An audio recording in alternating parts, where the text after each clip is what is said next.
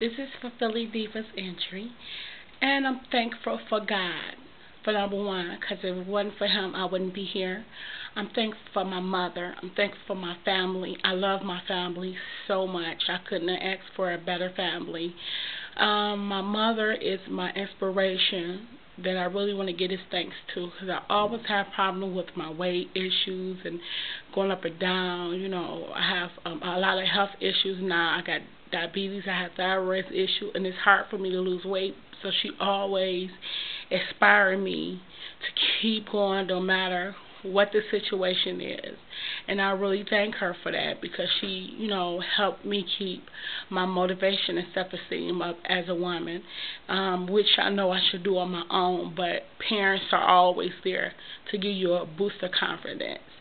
So I'm thankful for my life. I'm thankful for just being here and enjoying every day that I have on earth because you never know when it's your last. So I'm just thankful for everything that God applied for me here on earth, the time I have, and just thankful for life. You have to be happy with yourself. Don't matter if you're fat or skinny, dark skin, black or white, blue, green, be happy.